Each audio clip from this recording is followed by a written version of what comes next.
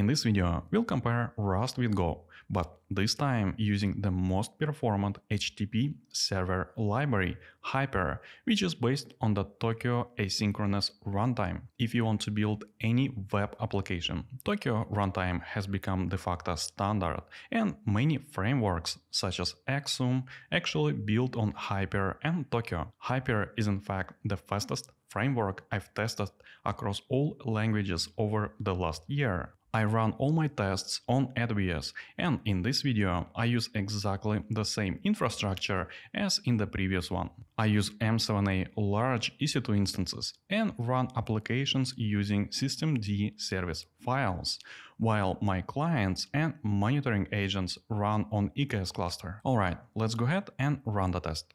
It took around 2 hours, and I compressed it to just a few minutes while editing. So we measure latency using P90 percentile, throughput, which is requests per second, as well as CPU usage and memory. This is the memory usage of the entire VM, so it might not be as accurate as when I measure it from the containers running in Kubernetes. As always, let me run this test for 1 more minute, and we'll go over each graph one by one at the end of the test.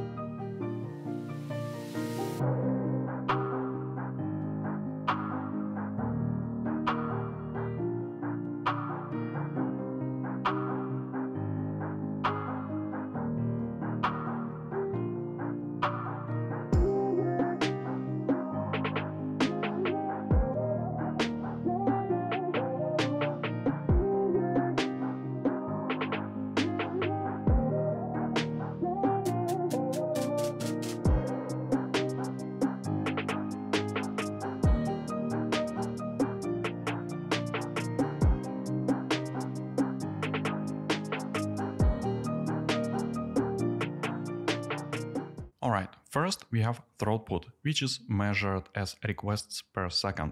Go reached the same level as in the previous video, but Rust once again is the best and fastest application I've tested so far. It reached almost 160,000 requests per second using only 2 CPUs.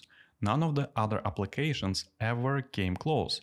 Well, maybe Zeek was the closest one. Next, we have latency, which is one of the most important metrics, and again, Rust performed better than Go in this test. Next, we have CPU usage, and you can see that Rust is more efficient using less CPU than Go application.